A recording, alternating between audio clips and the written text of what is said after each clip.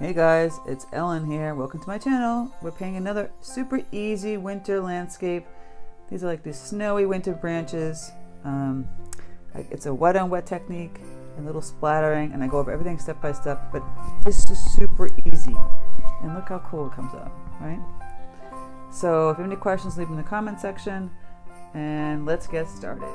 All right, so I'm gonna go over supplies. I have a piece of Arches 100% cotton cold pressed paper. This is a 6 by 9 inch piece, taped to just a piece of cardboard, some cheap cardboard you have. This is actually the back of like a pad that I had used. Paper towels, water, paintbrushes, I go over them as I use them, and I always put everything in the description box along with my paints and everything else. I actually decided to, I don't always do this, but sometimes I do this. I do like a little test run to see how it's gonna come out, and this is the test run. Pretty simple and fun. Of a snowy winter landscape, and so we're going to duplicate that because I actually liked it a lot. And I'm going to go over and show you how I use my blues, whatever, to paint the wet on wet in the beginning. But if you don't want it in blue tones, you could make it in other color tones. I mean, you could make it in greens, blues, even grays and beiges. Play around with it.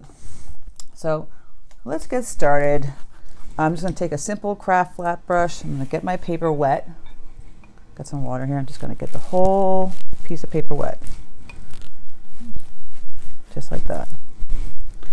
Get it all wet. We're just going to start putting down some nice paint. And I'm going to be using Prussian blue. I have Prussian blue here. I'll mix it with some. I actually have some black gouache I like to mix it with, maybe even a little vandyke brown. I'm just going to get this bluish, brownish color. And I'll take my Princeton 12 Neptune brush. It's just a big, fat, fluffy kind of brush. Whatever you have will work. And just go across, adding in some more color. You can hold it up like this and it can bleed down. And you can just keep adding color. Like I said, I'm going to keep adding some more of this color that I'm mixing up, a little bit darker. You can put some more gray tones in there, get some gray in there, just adding more black or gray to my blue. I do want it darker up top and then lighter on the bottom, so it can bleed down into that light tone.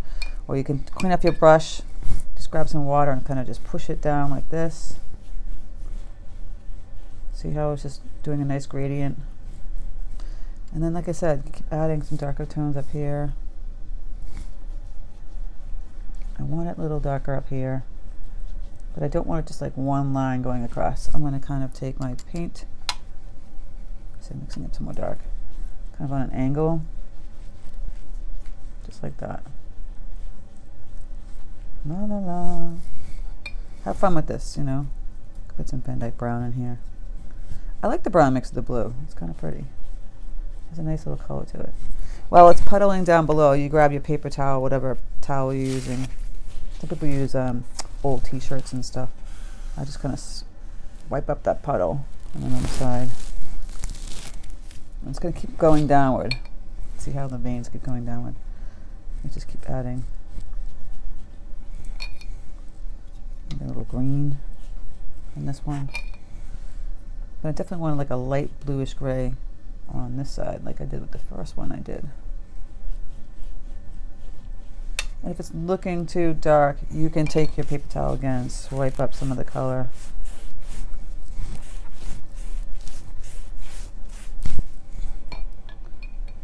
Just keep playing around with it. And if you want it even darker up here, you do want to keep it wet down here though, because we're going to use some gouache while it's wet. I'm going to put a little more dark tones. Clean up my brush. I'll get some water in here. Swoop up some of this color and let it bleed down still. Like I said, don't get caught up in like what the blues look like. And again, I'll take this puddle of the paint, lift that up. And I want a little bit darker gray over in here.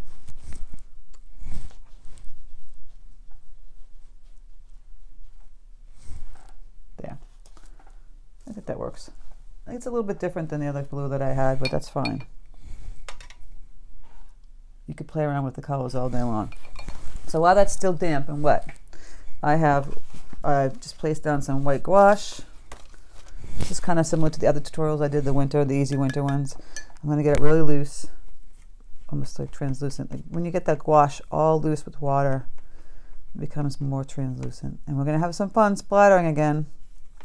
And remember, I say all the time, the bigger the brush, the bigger the splatter. The smaller the brush, the smaller the splatter. So I'm going to work with a little bit bigger brush. We're going to work with that Princeton Neptune brush. And make sure I clean it off really good. That's why I have like 3 water jars. Get all that paint off. And I'll use another brush to help tap it with it. So I get all that paint in here while it's still wet. And tapping it. It can make some bigger splotches because it's a big fatter brush. And some small ones. I'm getting small ones here. I want some bigger ones. I think the paint needs to be a little bit looser. Not so loose. It's just like a big puddle, but pretty loose. There we go. Let it snow, let it snow, let it snow. I know I can't sing, so I'm sorry.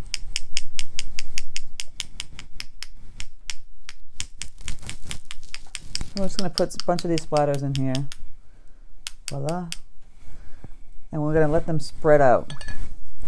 And they'll do their thing. They do like this. Let's see this one right here. It's a nice spider spread. Well, it's wet and damp.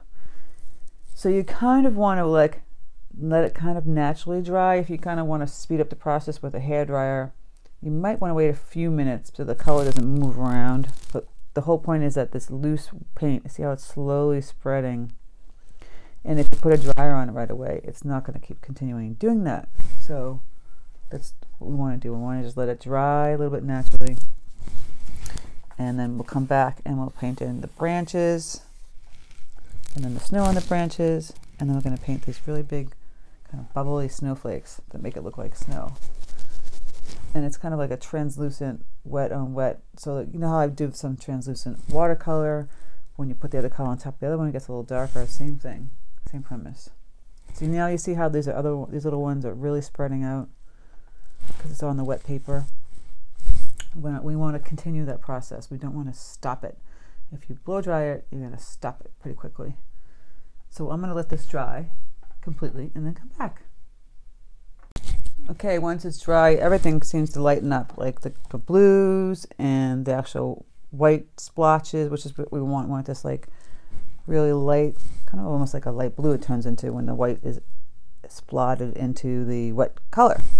So now we're going to start painting our trees. I might use a Princeton 8 long round, and then I might switch to a 4. And I'm just going to take my Van Dyke brown here. Pretty simple. I might mix a little black with that, or Payne's gray in some areas. We're just going to paint these tree branches. Really simple. Add a little gray to that. So I'm just going to go from here, just on the left-hand side. Just going to go up with my brush. And then I kind of have mine swaying this way. So up and over like that. We're just going to keep painting these branches. And get them skinnier and tinier as they go outward. Just like that. Real tiny. Wiggle them, move them around like that. Get another branch up in here. Like I said, as they get outer from that branch, you're going to get smaller and lighter. And we're going to add some darker tones to it too. So don't be afraid to add some deep dark blackish brown colors to some of them. We're going to end up sticking snow on them. So I'm just making these branches go outward like this. And so you're basically making a fat trunk going up with a skinny branch, just using a brush. You're not doing anything special. And then I have another tree over here.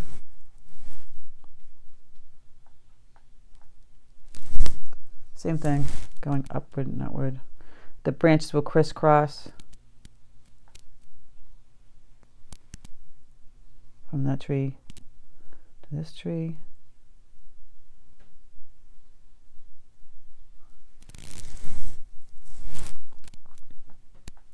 I'm just doing 2. You could do more trees if you want, but I just kind of want to keep 2 trees on the side. I'm adding some darker browns. Like I said, as you get out here, you can add a touch.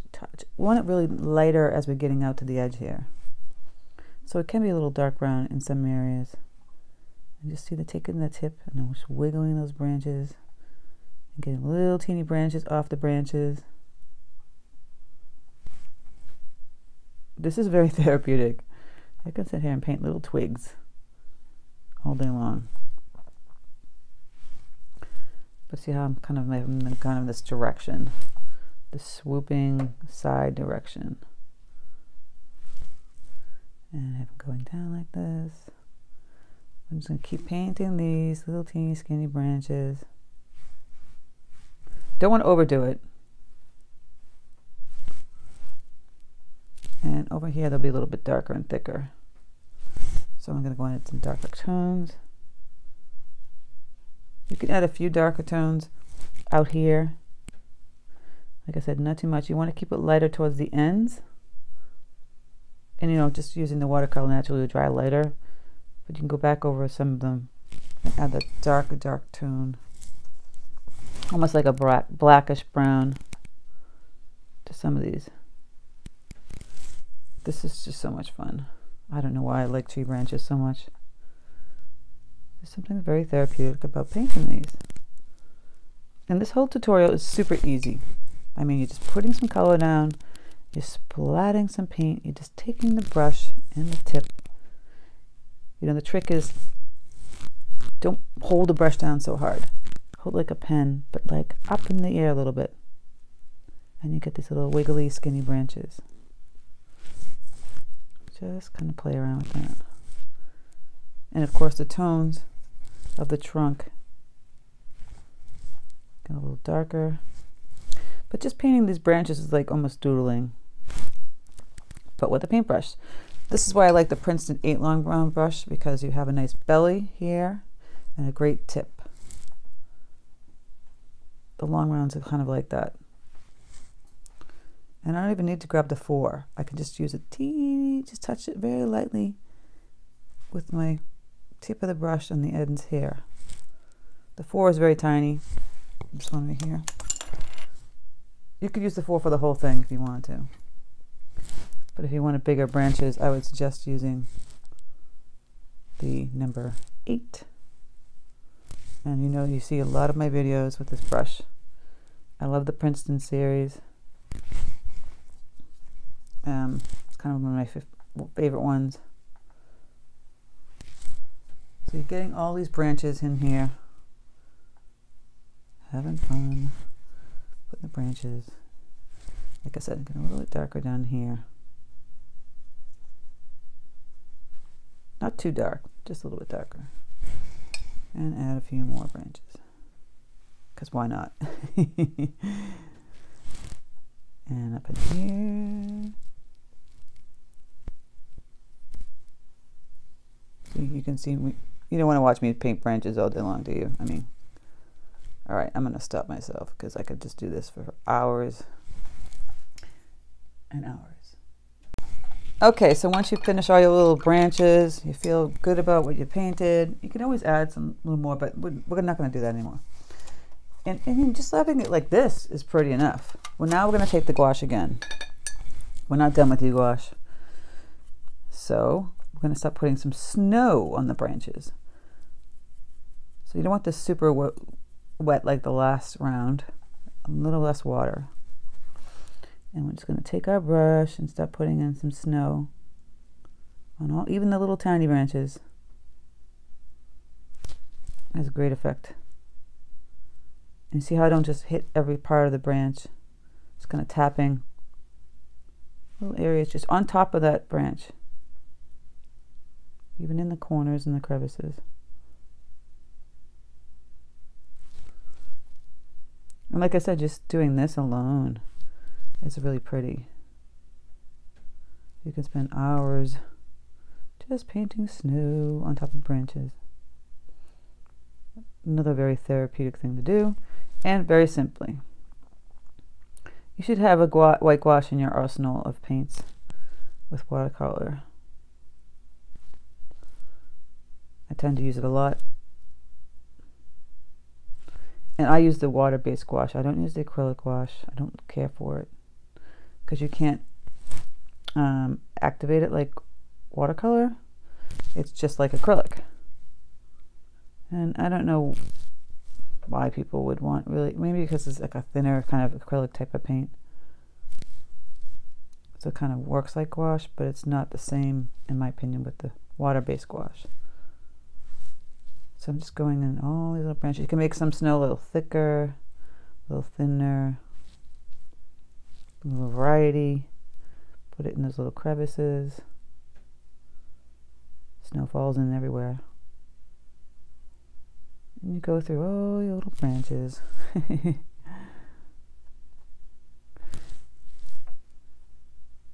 That's what you do. You're going to go hit all the little branches.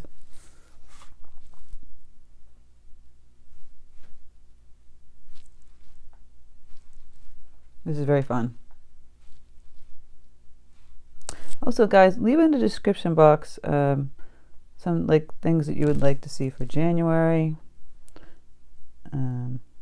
Now that the Christmas season is going to be basically over, do we want more landscapes? Do we want winter scenes? Do we want flowers? Do we want animals? You know, I like to see what people are interested in.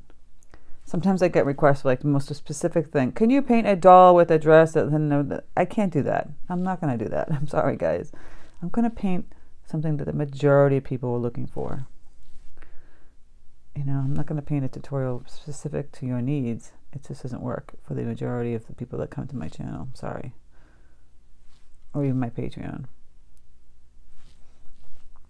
So don't give me a specific thing like paint a doll in a blue dress in a window.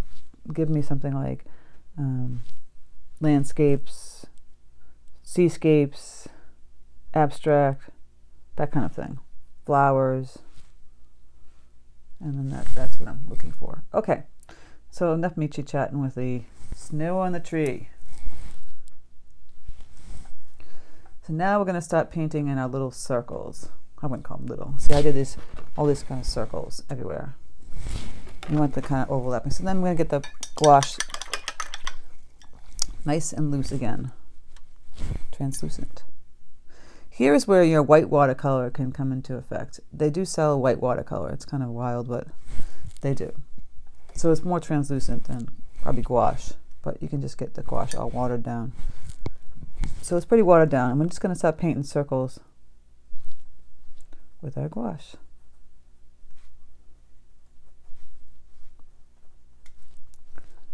Big ones, little ones, like all over the branches. Some big ones back here, like right here on these branches. Gonna go sporadically, stick them all over the place.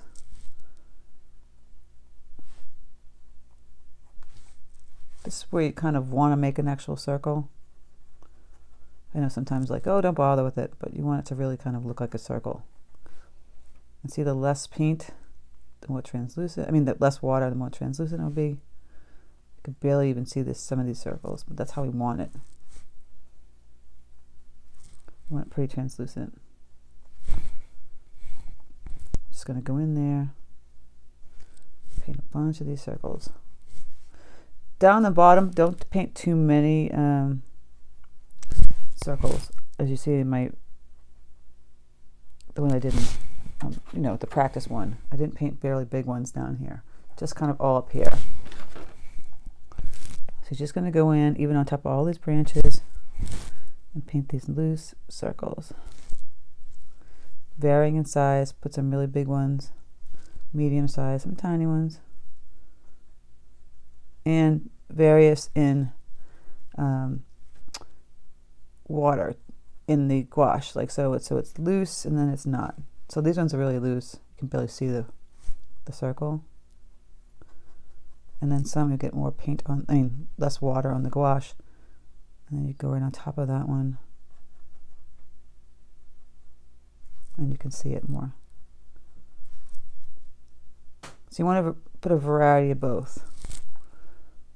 See, I'm going through. I'll put some big ones overlapping up here.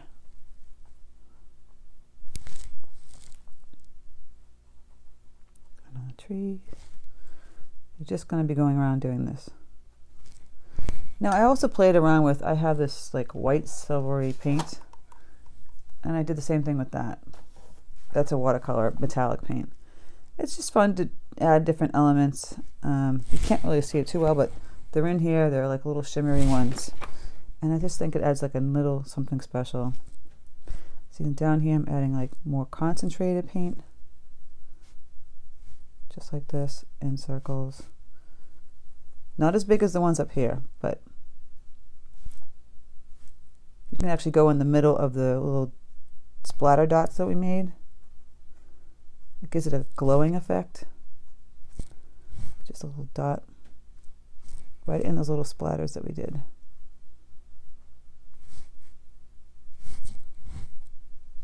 With the really concentrated gouache. And even in the circles.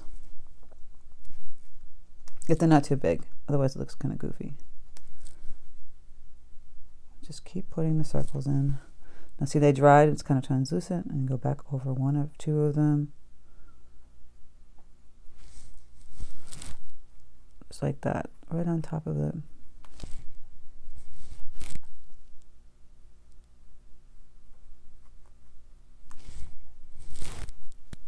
I just can paint circles every day. And we're going to splatter again, because we're all about the splatter. It's not all about the base, it's all about the splatter. So I'm getting some more concentrated gouache circles down in here.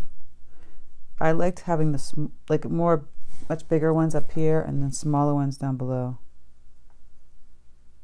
I'm just going to keep playing around with adding these circles until you see, like I said, in various sizes up in this section.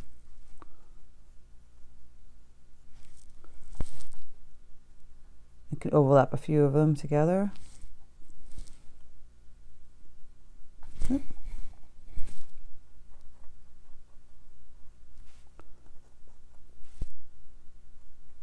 Some big ones down here, and when they dry, you overlap them, like this one. Can be overlapped. Get a little bit thicker paint.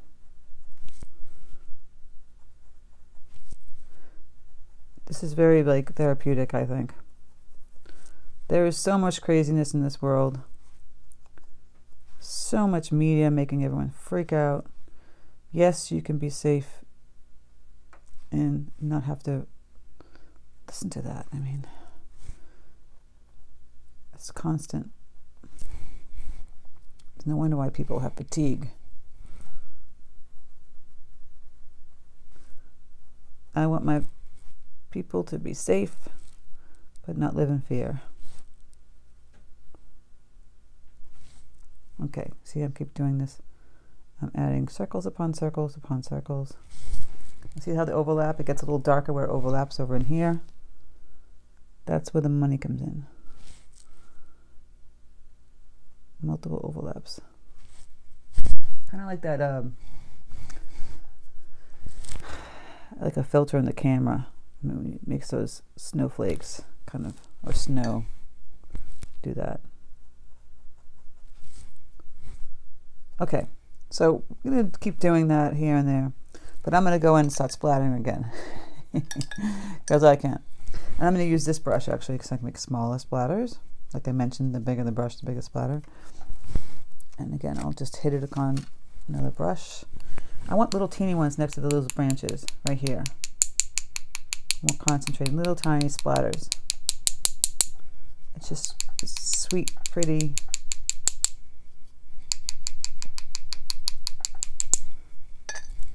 Just this really small splatters concentrated right where the branches are.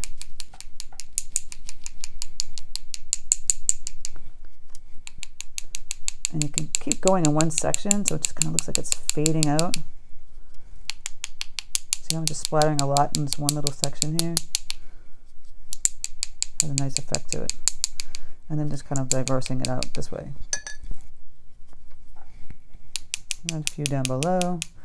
Not too much. But I really just kind of want it on the ends of the branches. So it's kind of like you can't really see the branch, if that makes any sense. Just having fun.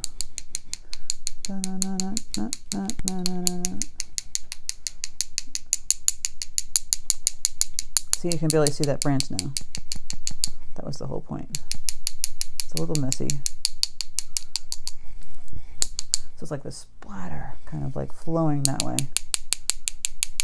This is so much fun. How could you not like to do this? And then, like I said, go back in and get more concentrated of the gouache and put some nice, small circles all over, even up in here. Really bright white circles. Still fill in some of these with the bright big circle. Could do that. Has a nice look to it. Some real big ones and some small ones. They're very white. So the less water, the more concentrated this paint will be for you. I haven't done it with acrylic paint, but I suppose you could probably do the same thing. See, I'm putting the really concentrated white circles all around up in here. Some bigger ones. And it's a good thing to step back and look. I'm like standing up now, looking down and seeing what I like. And I think I need a few really big ones. Like one over here. It's a really big one.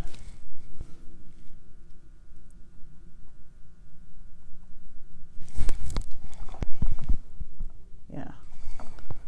That's what I'm talking about. Step away. That's how you see your paintings. Another good tip is step away or just, if you don't want to step away, take a photograph of your painting. The camera's great. You take a photograph and you say, oh, I like this in this area, I want to change this in this area. That's a tool I use a lot when I'm doing my acrylic paintings. I look through the camera lens. It's a fantastic tool. So see, I'm going back over here and putting these big circles in. Just like that. And I think we've created our snowy scene. Isn't this fun? This is so easy. Come on, guys. So easy and just like really pretty, actually. It's kind of like a nice abstract. I guess I'm going back in with the snow here. Nice little fun thing to do when you're bored and you can't think of anything to do. Make a bunch of snowy trees. You could probably do this with a pine tree, whatever. I just like the branch type tree. All right. And then we're going to reveal, actually I think I'm over here, I'm going to add just one more circle. It feels a little weird and lonely. It's a lonely circle.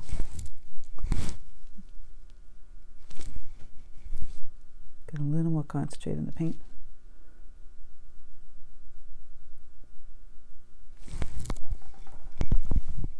Yes, that feels better to me. And up top.